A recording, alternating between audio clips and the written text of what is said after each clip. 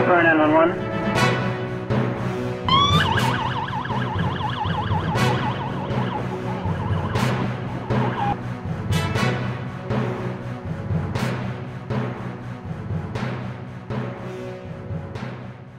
Bonjour and welcome to another InfoCrime Montreal monthly capsule.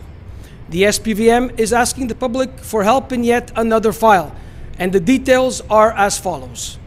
Investigators from the West Criminal Investigations section of the Montreal Police Department are asking for the public's help in identifying the suspect of two violent stabbings that occurred in the LaSalle borough. A composite portrait of the suspect was made by the specialists. On May 31st around 1:15 a.m., the victim left a training center and was waiting for the bus on Bishop Power Boulevard near George Street in LaSalle. The suspect approached her to ask her a question and then stabbed her in the upper body. The suspect fled at the back of Place LaSalle to the west. A second victim was violently assaulted on June 4th at around 9:30 p.m. This time she was walking on Raymond Street near Paul Seguin Park in LaSalle when she felt someone behind her hit him hard on the back of the neck.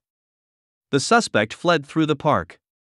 Nearby surveillance cameras show that the suspect followed the victim for an approximate distance of 300 meters.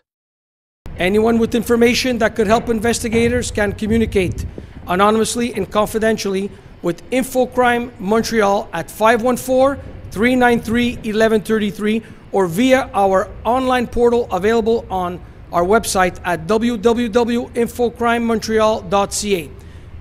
InfoCrime Montreal offers rewards of up to $3,000 for information leading to the arrest of suspects. For InfoCrime Montreal, I am Freddie Marcantonio.